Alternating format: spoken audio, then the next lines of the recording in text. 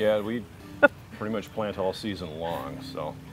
No matter what plant you're planting, it's not really how it looks in April or May, it's how it's going to look next summer or the summer after. It takes a little bit of patience, right? So, and not everybody has enough time to do it all at once. The ones we bought from Tom that are by our front window, those are probably 3rd year or 4th year, and they're huge.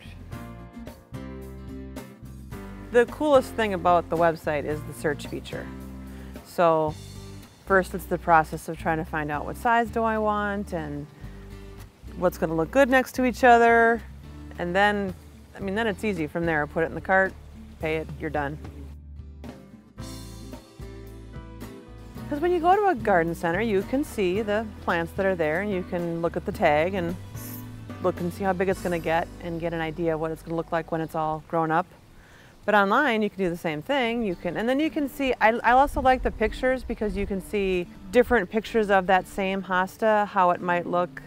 Because the pictures aren't always a true color, so with a variety of pictures, you get an idea of what this is really going to look like.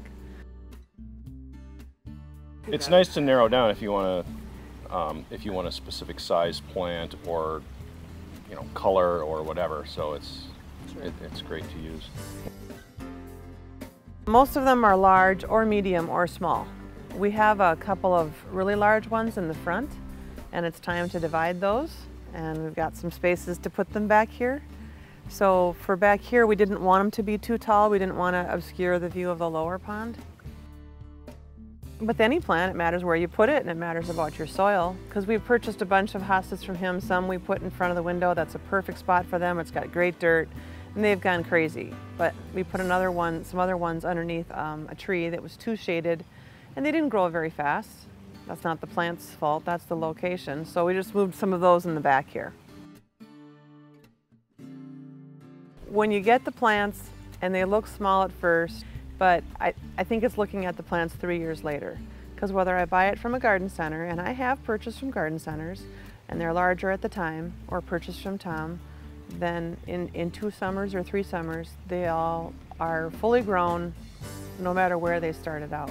And they're really hardy too. I don't think we've had any that have died. I don't think so either. Or even thought of returning. So the variety and the search feature, and the price makes it worth it that they're smaller when you get them.